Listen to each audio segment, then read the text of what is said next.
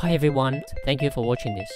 Gustave Flaubert's debut novel Madame Bovary, published in 1856, landed the French author in court on charges of obscenity. He won the case, but the publicity made the novel a best-selling sensation. It took Flaubert 5 years to write Madame Bovary, and today it's considered one of the best novels in the French language. Dozens of films and TV dramas are based on this story, and almost everyone has heard of it. So in this video, I'll summarize Madame Bovary, tell you about its major themes and a few points of analysis, and answer the question, how fiction impacts reality. I will also show you the genius of Flaubert's precise language and beautiful description by giving some example passages from the novel. In the end, I'll compare it to Tolstoy's masterpiece Anna Karenina, which I discussed a few weeks ago. Summary. The novel begins in a school in a provincial town in the north of France.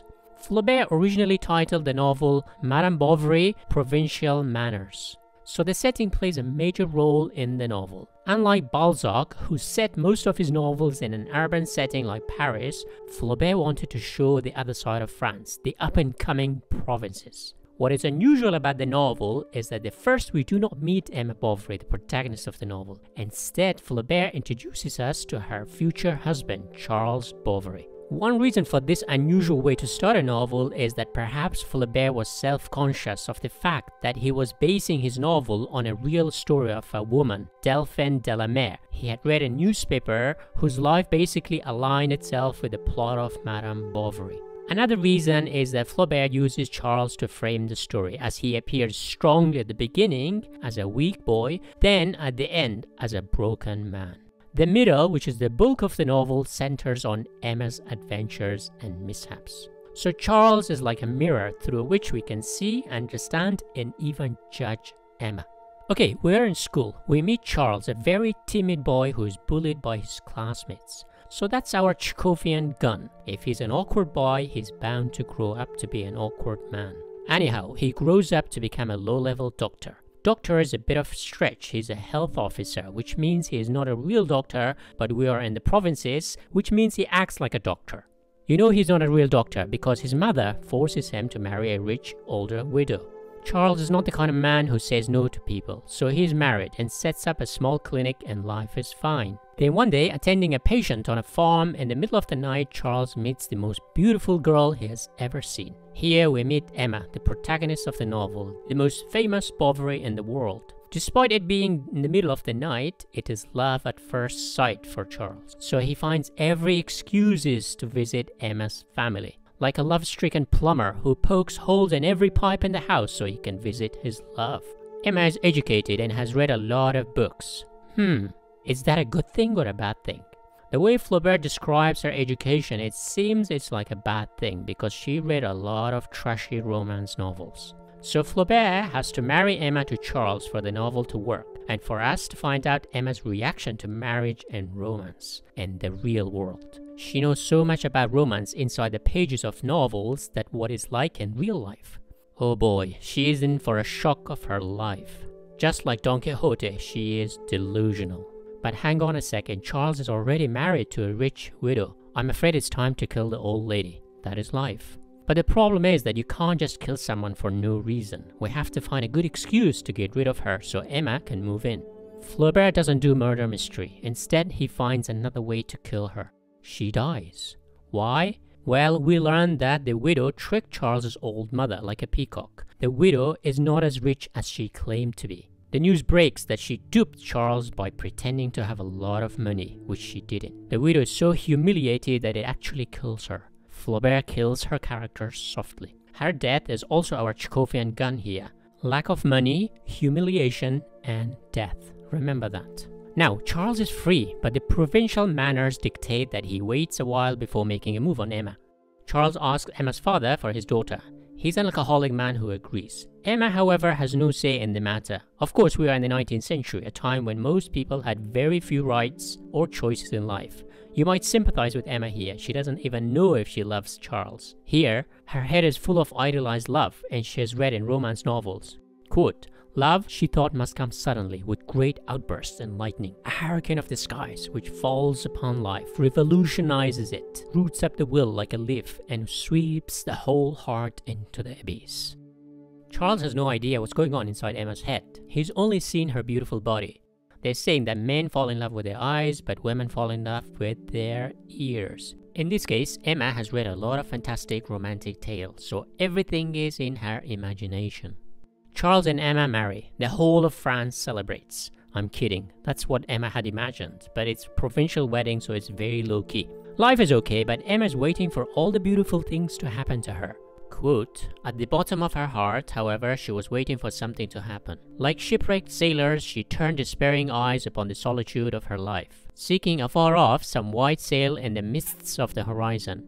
She did not know what this chance would be, what wind would bring it to her, towards what shore it would drive her, if it would be a shallop or a three-decker laden with the anguish or full of bliss to the portholes. But each morning as she awoke, she hoped it would come that day. She listened to every sound, sprang up with a start, and wondered that it did not come. Then at sunset, always more saddened, she longed for the morrow.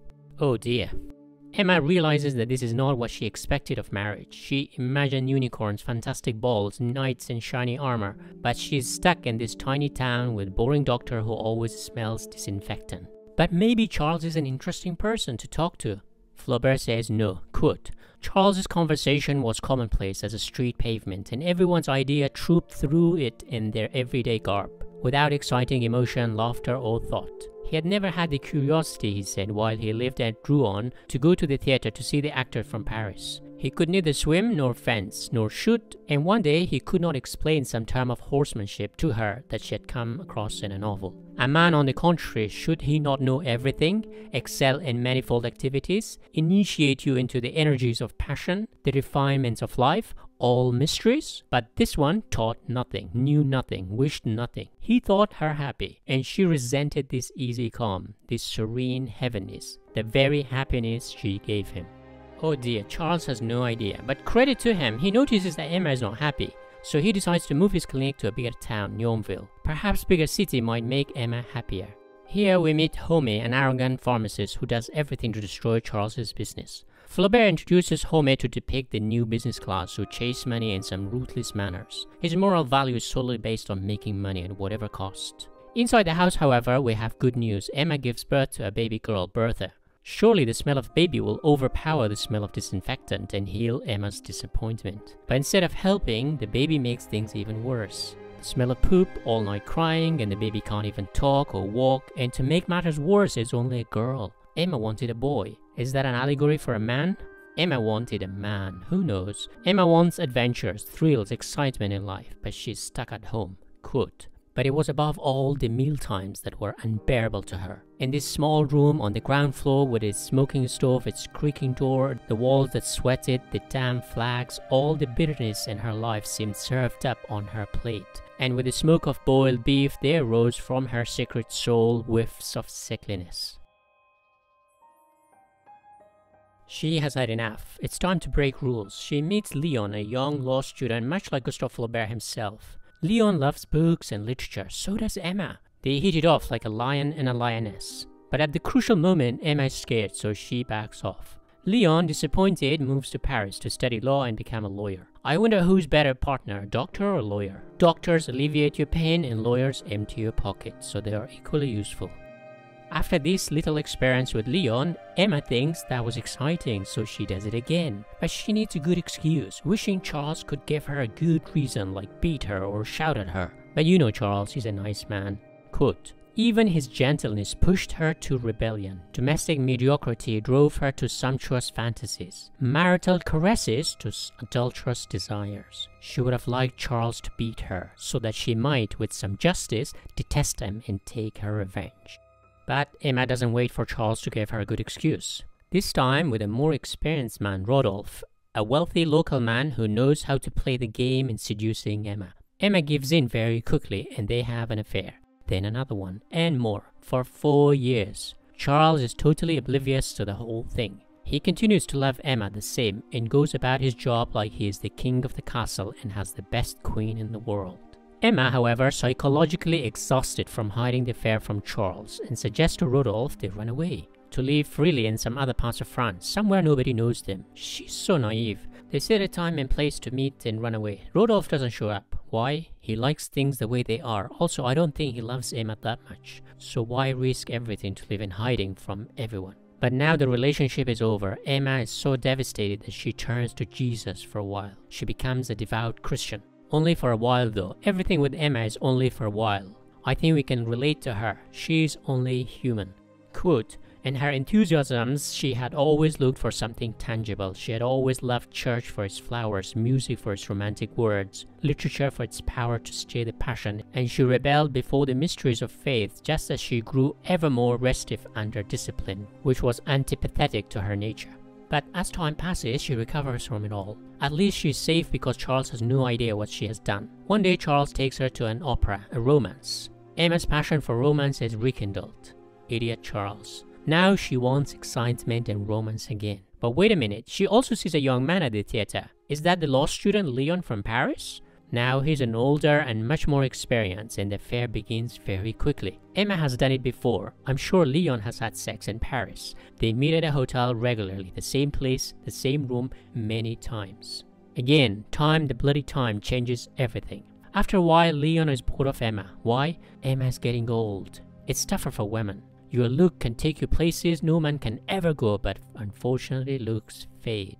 I think Marcel Proust's novel In Search of Lost Time has a bit of similarity with Madame Bovary as to how time is slowly killing us without us realizing sometimes. We only realize it when we notice how others see us. In this case, Emma understood that she was getting old because she saw herself and how Leon saw her.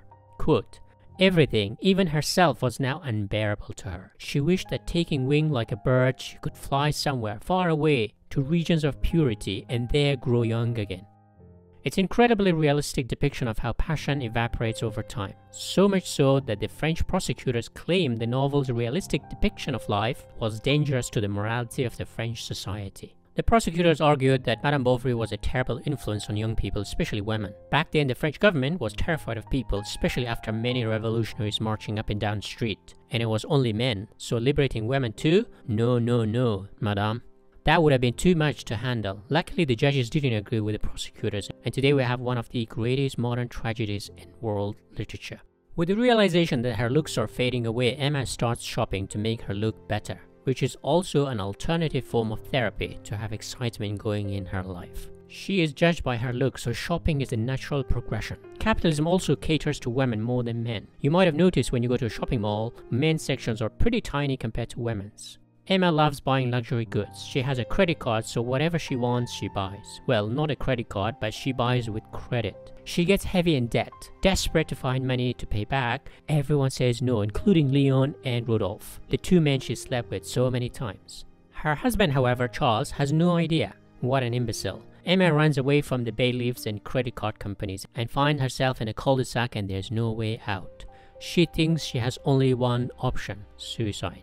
She takes arsenic.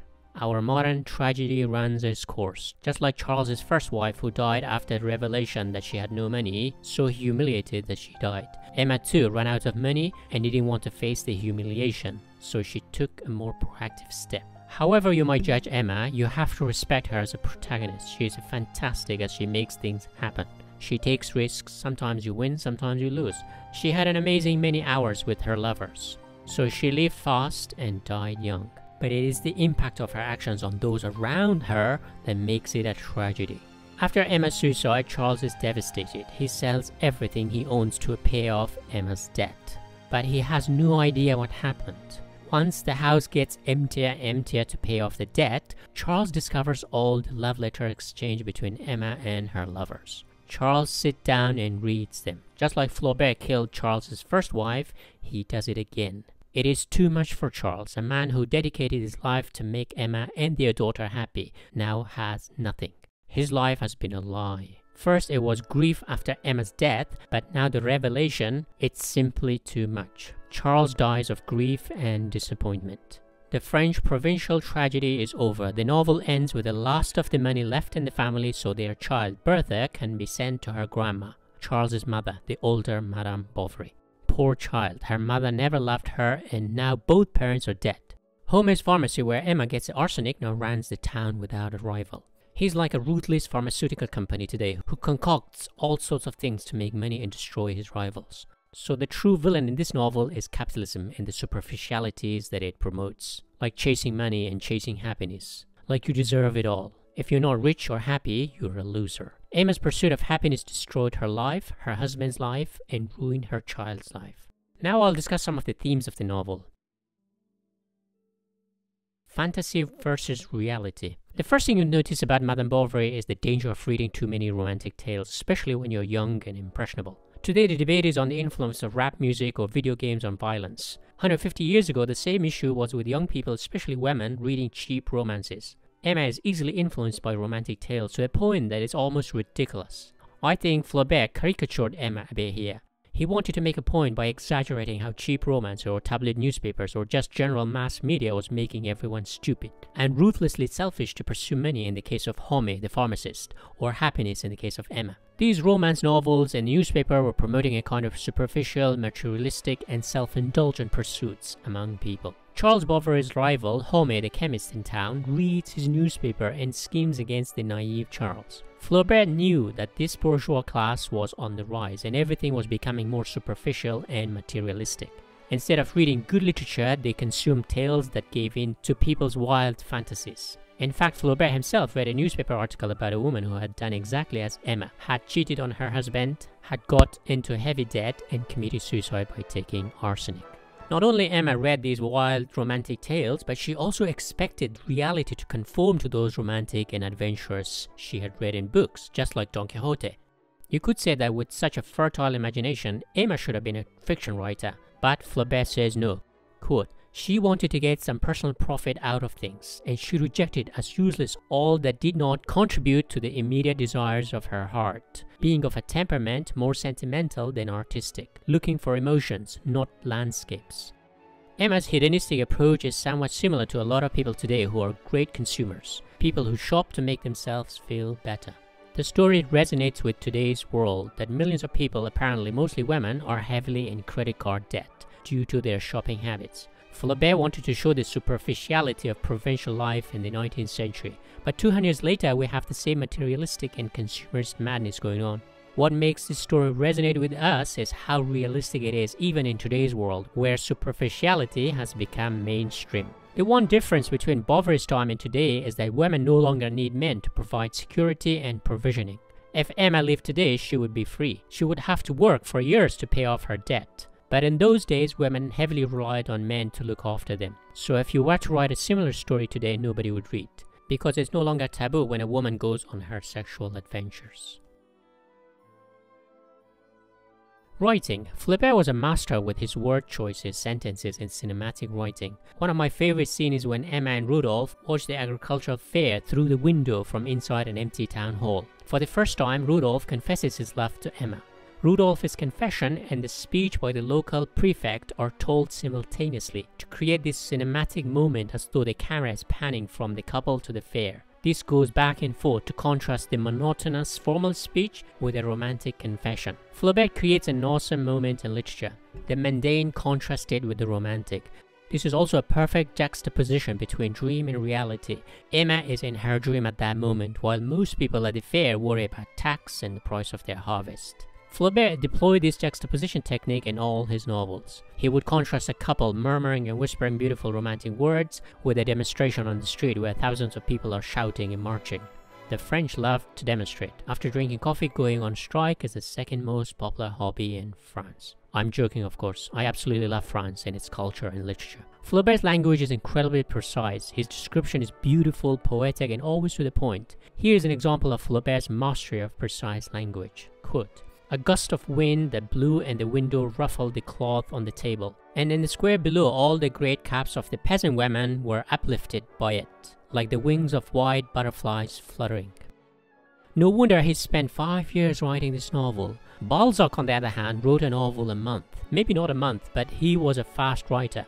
Flaubert is also a master of creating imagery that is poetic and profoundly beautiful, in which he combines the physical elements with the emotional. Here's an example. But her life was cold as a garret whose dormer window looks on the north, and ennui, the silent spider, was weaving its web in the darkness in every corner of her heart. Madame Bovary versus Anna Karenina. A while back I reviewed Tolstoy's novel Anna Karenina. While reading both novels, you immediately notice a few similarities. Both novels have female protagonists, Emma and Anna, who cheat on their husbands while their husbands are faithful and oblivious. Both heroines become obsessive, which lead them to commit suicide at the end. You could say that Tolstoy copied the plot from Madame Bovary, which was published some 20 years before Anna Karenina came out. But that would be too simplistic. Though both are extremely realistic portrayals of life in France and Russia, they are very different works. Tolstoy's Anna Karenina is much grander in its scope, as it chronicles 3 sets of places: St. Petersburg, very urban and modern, Moscow, very aristocratic and slightly older, and the countryside, where life is much slower and simpler. Madame Bovary is less ambitious in its geographical scope, as it deals with the bourgeois culture, away from the chaos of Paris. Anna Karenina's beauty is in its vastness, with many characters, while Madame Bovary's beauty is in its compactness and sharp focus. The one unifying theme in both novels is how modernity changed the way people saw their roles and duties in society. The change was especially important for women who wanted more freedom from their traditional roles as wives and mothers. In both novels, the female protagonists want to escape their marriages, husbands, and roles. Emma doesn't like to be a mother, but Anna loves her son. Both husbands are simple, boring men who take their jobs and duties very seriously and continue to love their wives. Jordan Peterson might argue that women are chaos. Without chaos in their lives, they search to find one somewhere else. If they can't, they create chaos themselves. These 2 novels seem to suggest that both Anna and Emma married boring men, reliable but not exciting.